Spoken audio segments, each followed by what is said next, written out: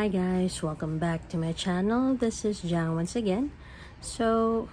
And I'm actually with my dog at the back. So for today's video, we'll be talking about a favorite topic of mine, which is also a favorite of a lot of people.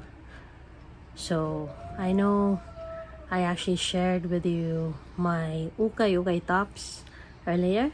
So for today's video, I'll be sharing you some ukay-ukay dresses that I found for less than 100 pesos. So if you like this video, please don't forget to hit the thumbs up sign, the notification bell, so that you will be notified every time I will have a new video. And please don't forget to subscribe. So let's start.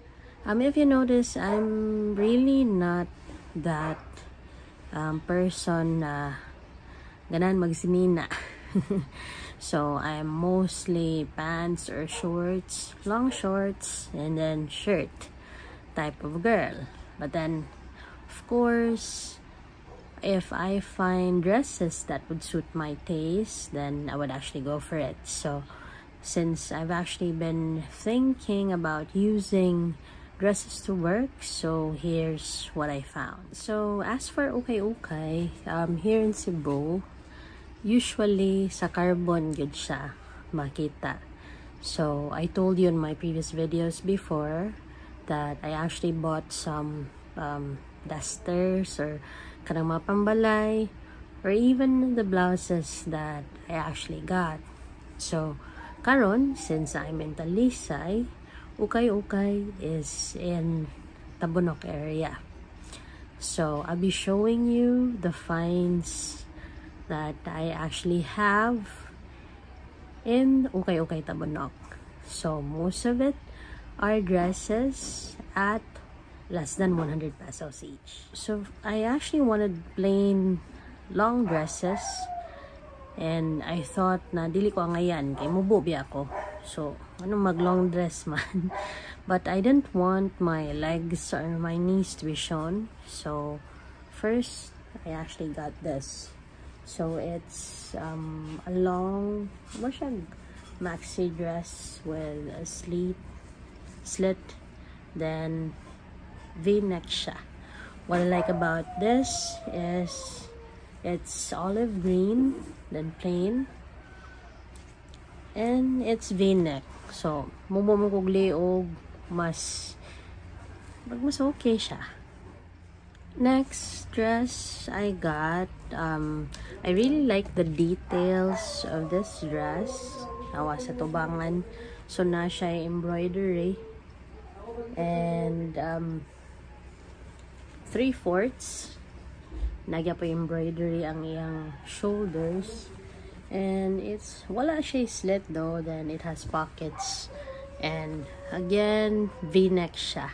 So for me, ganahan kong V-neck.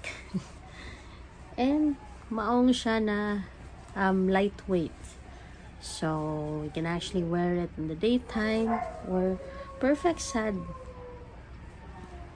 if you're working in aircon. So okay, the next dresses that I found are mostly printed, then lightweight material gyapon, and floral this time. So the first dress, so kani siya. I really like the print. Like, yes, it's floral, and I like ang iyang sa ubo sa dress, there's actually lace, and girly kay siya. So it's white with the flowers, so summery, and lightweight material, so hayahay ra gyapon siya. So you can wear this daytime or even nighttime. Next dress, it's still a floral dress. It's very lightweight material, and I like the print of the dress. So more siya og bohemian na print.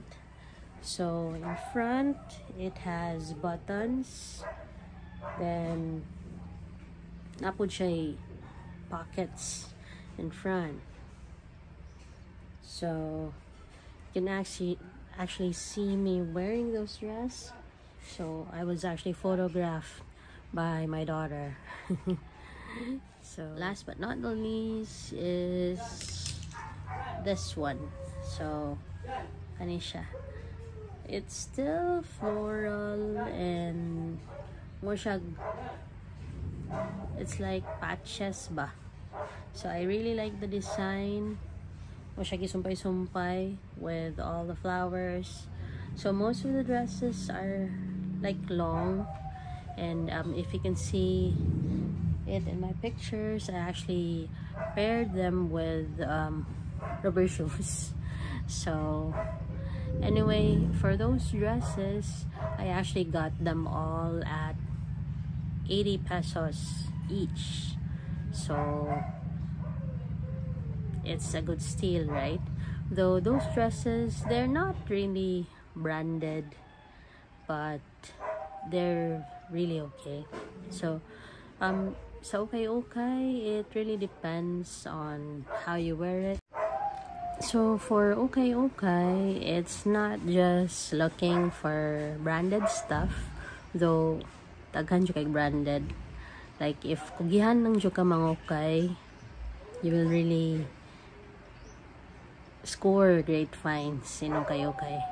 So like akong bana or my husband goes for jeans and shorts, so lisod pangitaw ng yang size, and usually he goes for branded stuff.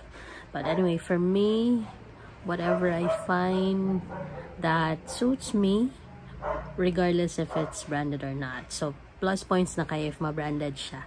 But for those clothes, it's really a good steal, especially nowadays. Asam ka mangita og 80 pesos, or that's actually like $1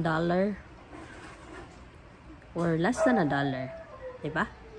So I hope you like this video, and if you have any requests for topics that you want me to discuss or to explore on, just actually comment down below. Anyway, this has been Jang, and see you in my next vlog.